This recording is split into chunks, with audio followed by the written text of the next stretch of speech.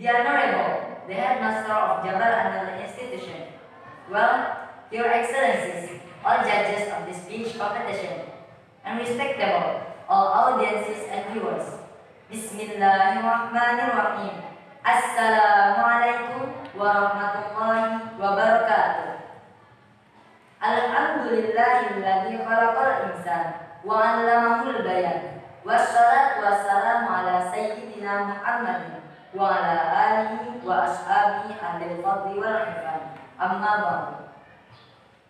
Firstly, let's pray and thank unto our God, Allah Subhanahu wa Ta'ala, who has given us some mercy and blessing, so we can attend this nice place without any troubles and obstacles.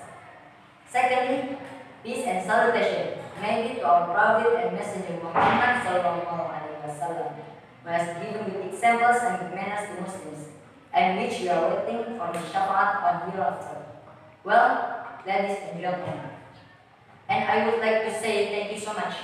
Thank you so much for judges who has given me chance to deliver a speech under the title Believe in the One and Only God. My brother and sister beloved by Allah, believe in the One and Only God. Indonesia is a huge country inhabited by a variety of people with different backgrounds, races, religions, and groups. These differences can be combined with Pancasila. You know Pancasila? Pancasila is the basis of the state as well as ideology for Indonesia.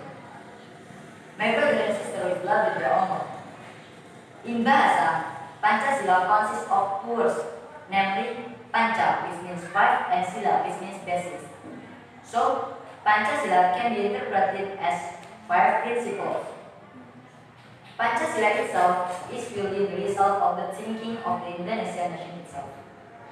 How can Pancasila, especially the first principle, be seen the perspective of Islam itself?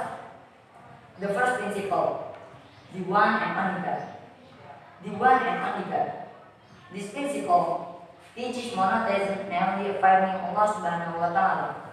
The concept of Tauhid itself can be seen from the word of Allah Subhanahu wa Ta'ala, namely in Surah Al-Ikhlas verses 1 until 4.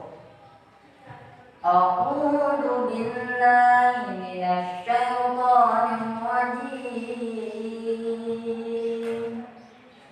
Bismillahirrahmanirrahim. Qul huwallahu ahad, Allahus samad, lam yalid wa lam yulad wa lam yakul lahu kufuwan ahad. The meaning is, say, He is Allah, the one and only. Allah, the eternal absolute. He is begotten not, nor is He begotten, and there is none like unto Him. The contents are as follows.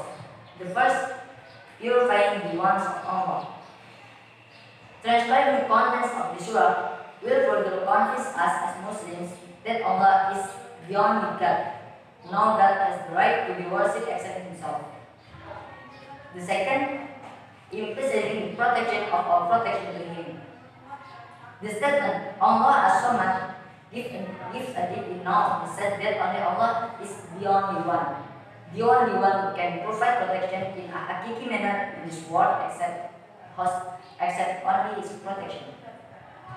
The third, confess that Allah is not like His creatures. Reading and understanding this surah will fully convince us as Muslims that Allah is not the same as His creators. He is not like the human who can give birth to or be born. So, He does not have any other characteristics as those in His creators. Well, ladies and gentlemen, the third principle also means that we must tolerate other religions. Don't disturb their worship places and don't mock their worships. This is related to Surah Al-An'am verse 100H. A'udhu billahi minasy syaithanir rajim.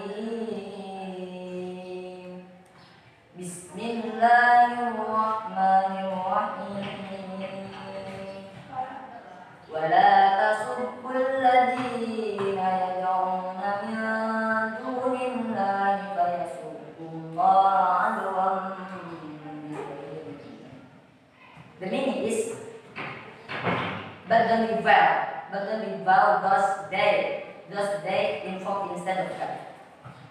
In time, until their societal they must return. On the first, Allah forbids us from offending those they call upon the said Allah, and commands us to keep our brotherhood in order to be existent.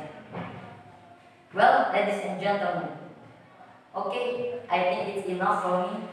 I apologize for my mistakes and I apologize to Allah also. I plus wassalamualaikum warahmatullahi wabarakatuh.